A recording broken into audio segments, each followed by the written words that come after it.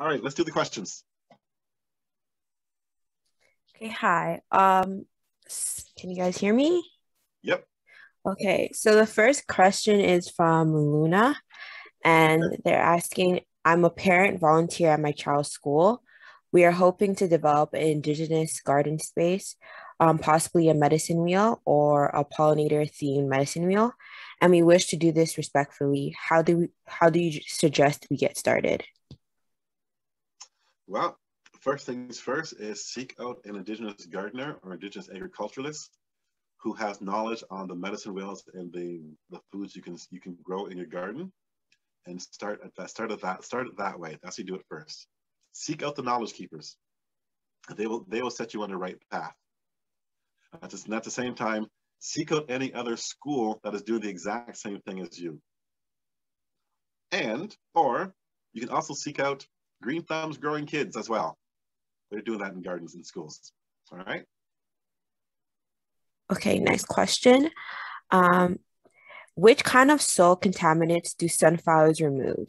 In particular, do they remove some of the heavy metals that can be found within urban soil, such as lead, etc.? Which part of the sunflower stores the contaminants? Thank you. Okay, so your sunflowers will remove your leads. I want to say it's chromium, but that's not a word. If there's any sort of radiation as well. Because remember, Chernobyl radiated soon. Well, right now it's Ukraine. Sorry, we'll hear what's from Ukraine. But when that was growing, when it was after the radiation thing, they planted sunflowers.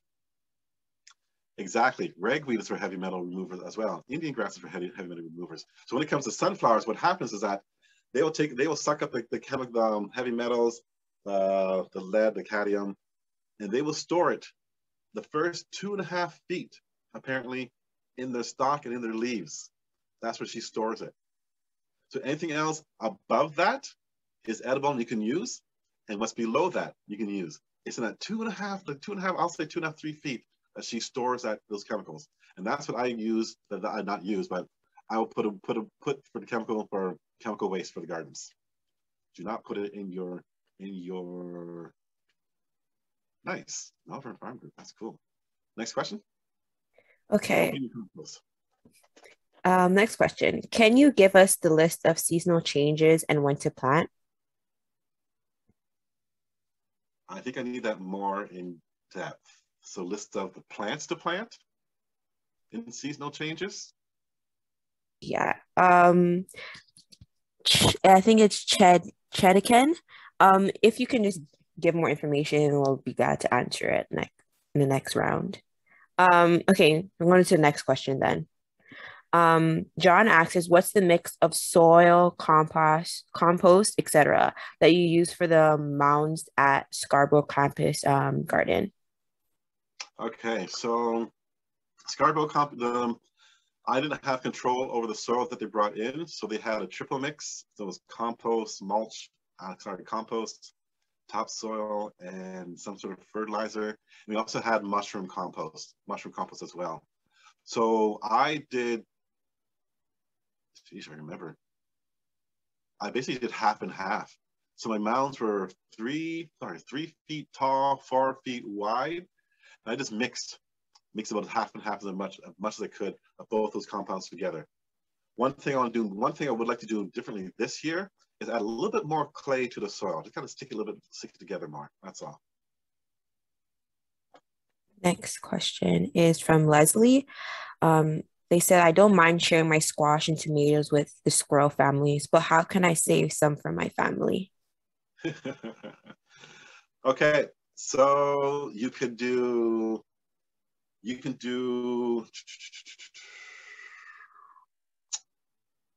sprays. You can leave if you have any human hair laying around. Some animals, squirrels, don't like the smell of human hair. One thing, if you're outside and you don't mind having a cat around, maybe plant catnip to bring a cat around to your garden. Look at sometimes doing sprays on your plants. So don't look at a dishwater spray, just water and dish soap to kind of cover your plant, give it an off taste for them, but it actually help clean your plants. And if you really want to, maybe plant them in their own garden where they have to go play at. Next question. Okay. Sally asked, what are your thoughts on managing invasive species? Example given garlic mustard. Well, garlic mustard, you do a few things with it.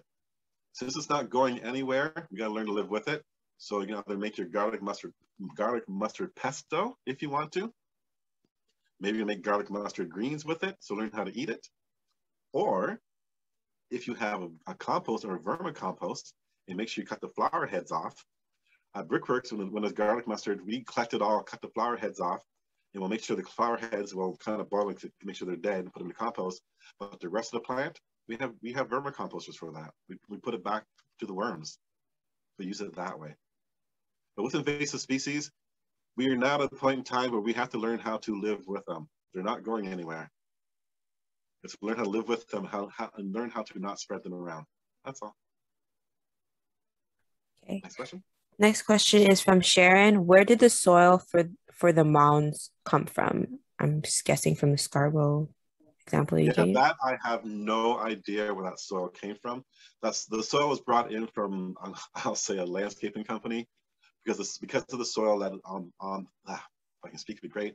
Because the soil at the Scarborough Farm campus is not the best soil, which is the reason why I decided to use a container beds and to show them how to do mound gardens to grow above the soil. Okay, next question is from Suzanne. And what size clay pots would you use for the corn? Okay. Corn clay pots. I would actually use this size, which I think is maybe about a 4 to 5 inch size. So a 6-inch pot or bigger. Don't go past a 10-inch pot for corn. When I'm doing mounds, what I would like to do, what I like to do with the mounds is have this in the middle of the mound. So your clay pot's in the middle of the mound, and the mound goes all the way around it. Covers it. This is just sitting there. For your water in here, it feeds the rest of the mound. So, so 10 to 12 inch. So this one right here, if I was putting this in the ground, right? This is a 4 to 6 inch, I'm gonna say maybe a 4 or 6 inch pot. It's gonna water, the water's gonna come out maybe about 8 inches apart from it. 8 inches apart. Sorry, my hands are all over the place on this. Okay, next question is from Janina. Do you integrate any fruit trees in climate change gardening? Yes. So all about building a food forest. So when it comes to climate change gardening for me, I grow more traditional fruit trees like pawpaw trees. I'm big on the pawpaw trees, bring those back in, choke cherries, elderberry. I make sure I have those in my garden. The garden, the Brickworks, you're seeing this garden right here is lined with choke cherries, pawpaws, you name it, I got it growing there. That's one thing I'm doing this year at Brickworks is creating a indigenous food forest on the other side of that garden. So yes, get your fruit trees out there, your nut trees out there. They all help with climate change gardening. And one thing to know about pawpaw trees, you can actually, when it comes to walnut trees and the chemical they give off, most things cannot be planted by walnut trees except pawpaw trees. Okay, next question is from Michelle. Or did I just read this? Where do you put the seeds, or you put the pot after planting? Oh, so when it comes to the terracotta pots, one thing you need to know about the terracotta cannot survive our winters up here. So it will crack on you. You must take them out of the ground every fall and have a special place to put them. Look at them, maybe they cracked, maybe damaged them, fix them as you want, clean. Make sure you clean them before you put them away. So at Brickworks, I have my own space where I put my terracotta pots. Okay. Matthew asks, how does climate change gardening relate to how we can be sustainable citizens? It relates a lot because it is forcing us to rethink the way we have been gardening for the past 400 years.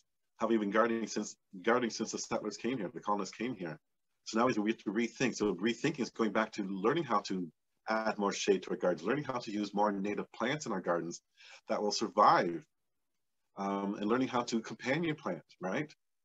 I'm not just saying plant with native species. I mean, maybe you have a plant that you want in your own container garden from your own country you want to plant. You know, put it stuff like that. It's also being aware of what we are actually planting as well. When it comes to invasive species, I always tell people if you're going to plant something from that's not known here, put it in a container.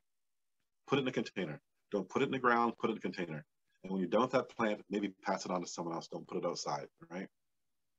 Because a lot of invasive species plants have started that way. They put them in a garden, they blew seed somewhere, and they've taken over. So we have to take into account of that as well and pay attention to what we're actually planting in the soil and planting in our backyards. It all full circle and all works together. Next question.